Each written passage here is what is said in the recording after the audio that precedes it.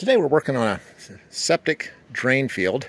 The drain field has gotten real slow running, and so I'm going to show you how to get some instant relief, for your toilet and shower, as well as to do a quick repair it's only going to cost you probably about $200 or less, and you can get probably a good another 10-15 years out of it.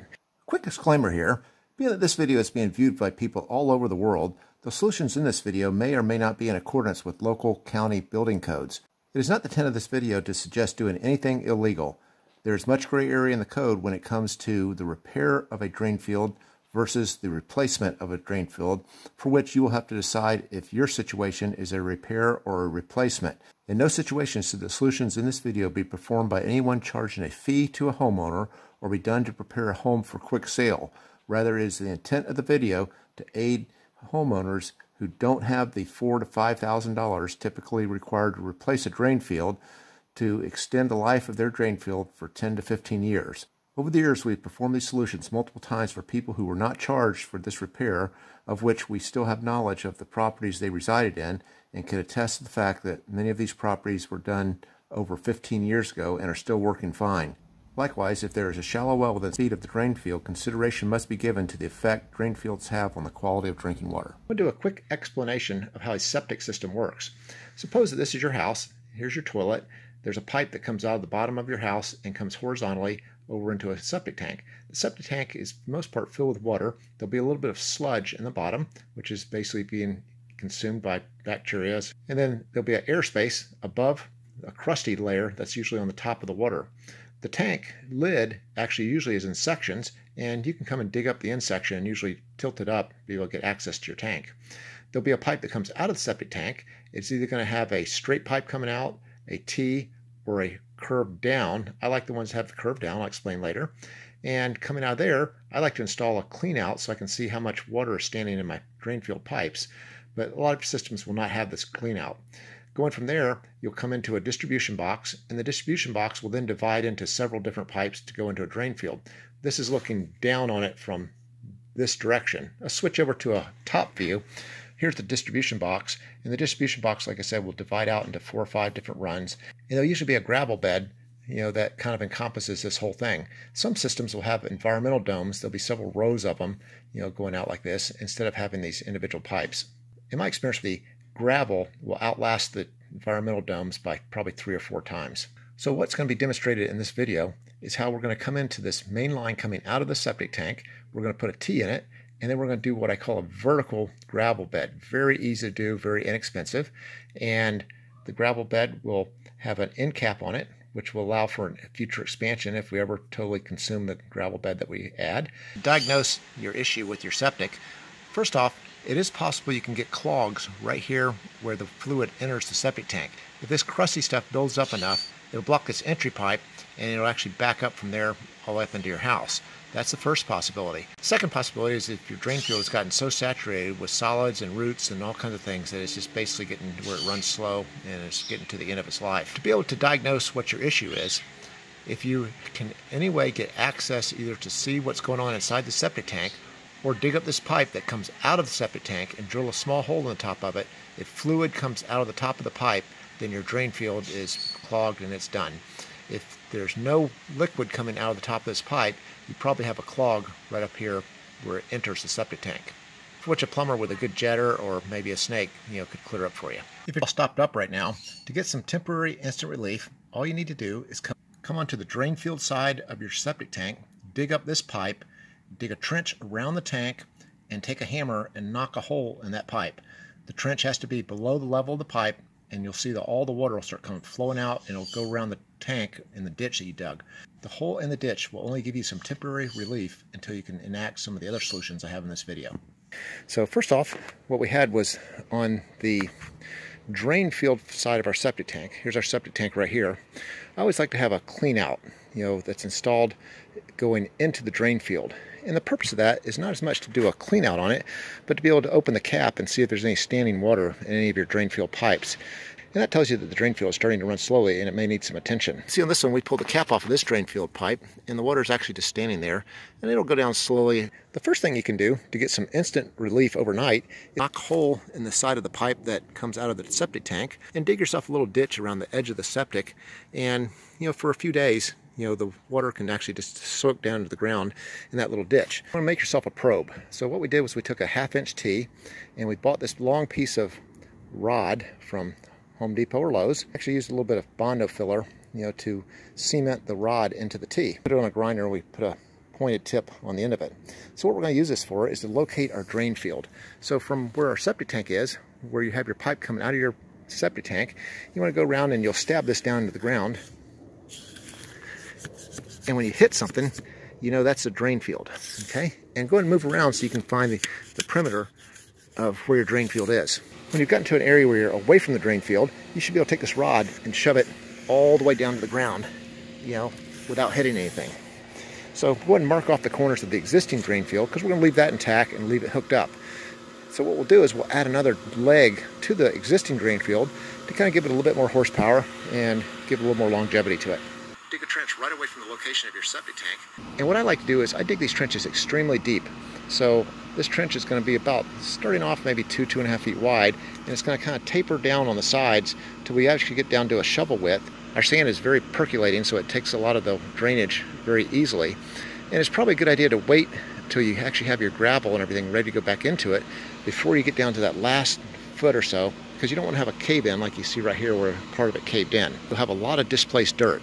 So if you don't have a place for the dirt, then you need to have some type of trailer to haul it off and dump it somewhere else. Hey, we'll be back in a little over 60 seconds, and we're going to pause real quick to see if you need any eternal repair. You might say, eternal repair? What's that?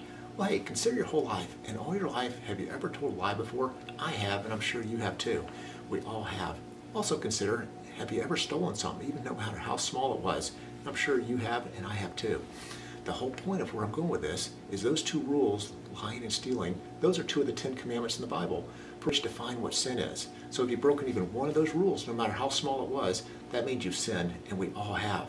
The punishment for sin is going to hell, or eternal separation from God. The good news is Jesus Christ came to this earth. He didn't lie, he didn't steal, he didn't do all these crazy stuff that you and I have done. He was totally without sin. He was sacrificed on the cross for my personal sin and yours. He went to the grave.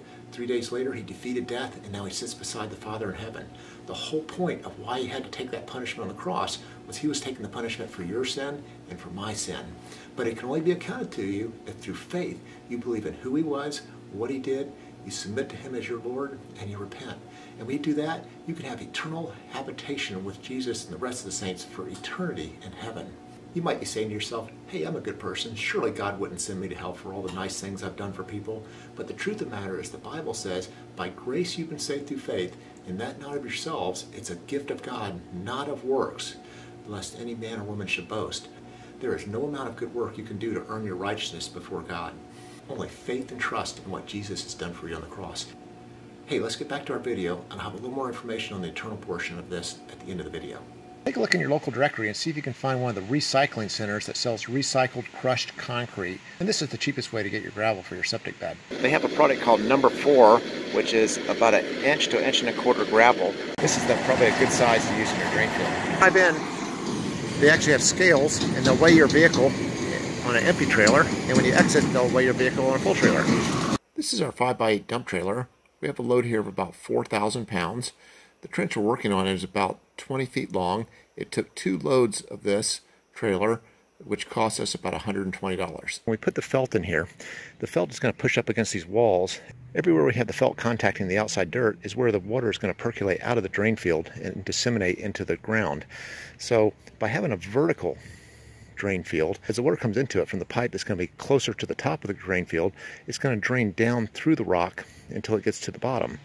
And my reasoning behind that is that when you have a little bit of sediment and stuff, that really silty, fine stuff that comes out of the septic tank, as it goes down through the rock bed, it's going to attach to a lot of the rock, and I'll have a lot more surface area that can absorb that silt as compared to some of the domes, where when you have a dome, the only place you have is just the bottom dirt in the bottom of the dome, which will clog up very fast, as the silt gets spread out over the bottom of that dirt under the dome. In my experience, having done quite a few of these, the ones that we did that were gravel with the felt lined in the ditch, I've had those that it's been getting close to 20 years and we've never had to go back to them.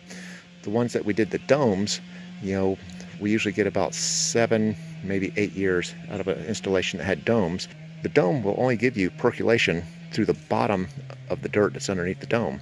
When you do the rock bed, you have all of the walls and the ceiling of your rock bed that can disseminate water as it comes into the drain field. So you get a lot more surface contact with a ditch with gravel than what you'll get with the domes. Additionally, making the thing vertical is a lot less digging than when you do them horizontal, because you have to get down first to the level of where the fluid is in your septic tank to be able to disseminate into the rock bed. And if you're doing that on a horizontal dig, you're gonna have to dig down that first 1.5 or 2 feet to get down to that point, and then you're gonna have to go horizontally a lot of dirt. The next thing you do is you go ahead and you get your felt. This is this material that you want to line the walls of your trench with. This is the soil separator I'm using. I bought this at either Home Depot or Lowe's, and that's what we're using to line the ditch with. We're getting all this on the sides, and then we can start putting our gravel down through here. I put a little bit of gravel here just to kind of hold everything in place as we're putting all the pieces of felt in. We're using a wheelbarrow to go ahead and load our ditch, and I'm pouring it really slowly so I don't mess up the cloth on either side. As you're pouring the gravel into your pit, one thing you got to watch out for is a lot of times the gravel will try to separate and move around your cloth.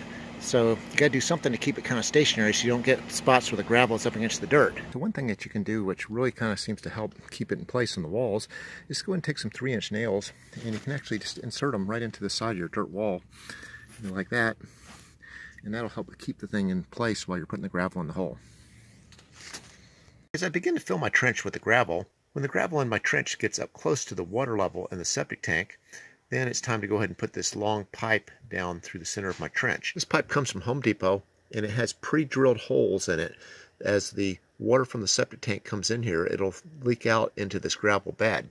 Remember how I explained earlier, this being a top view diagram, here's your house, here's your septic tank, here's your old drain field, and we came down and we put this T right here in the pipe that comes out the back side of the drain field, and we teed into it to run this new pipe right down through our new gravel bed that we're installing. When you put your pipe down, you do what you call cracking the bubble, so the bubble is just a little bit over the line on your level. What you do not want to do is have a real fast downhill slope, because these things just need to float along down the trail. What I did do was at the very end of my line, I went ahead and put a removable cap so that if I ever do have a problem with this thing getting plugged up or getting fully saturated, I can just tie onto the end of it and run out another 20 feet. When you get all the gravel into your pit, then you want to fold your cloth over from both sides and make sure there's no leaks where sand can get down to the top of it, and then begin starting to put the dirt back on top, and you'll be all done.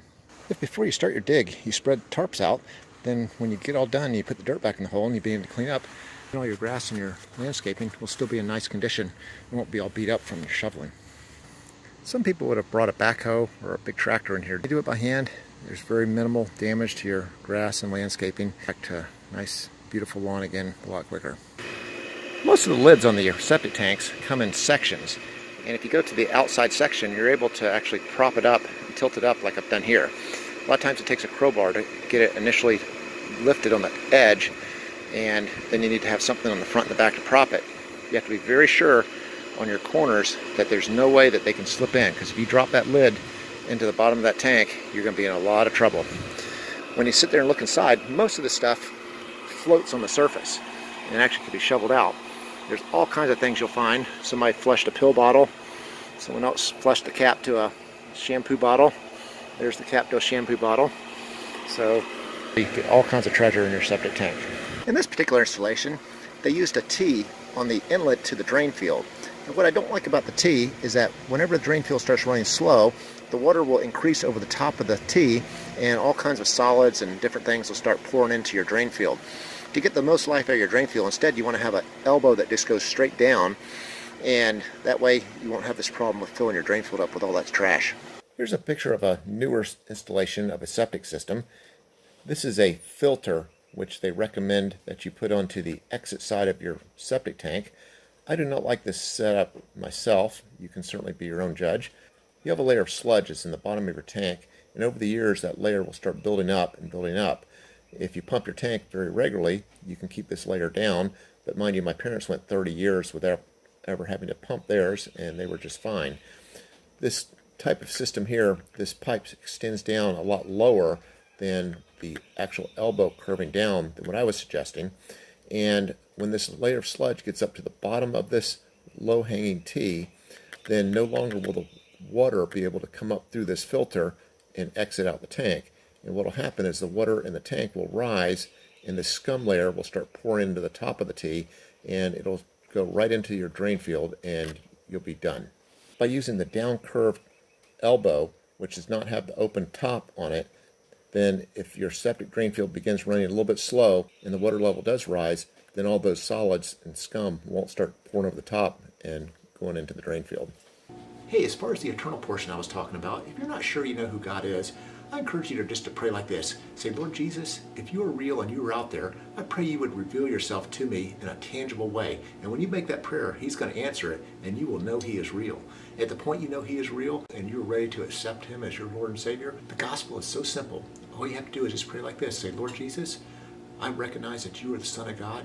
You took the price for my personal sin on the cross. I surrender my will to your will as Lord of my life. I repent of my sin. Thank you for loving me, forgiving me, and accepting me into your eternal habitation. That's just how simple it is. But the catch is that just saying those words won't do anything for you, only unless the heart believes the words that you're speaking. For the Bible says in Romans 10:9, if you confess with your mouth Jesus Christ is Lord, which I just did, and you believe in your heart God raised him from the dead, you will be saved. Salvation only comes through faith and believing. Hey, if you get a chance, visit our website, eternalrepair.com, where we have a lot more information about your walk with Jesus Christ. That's eternalrepair.com. Thanks for watching.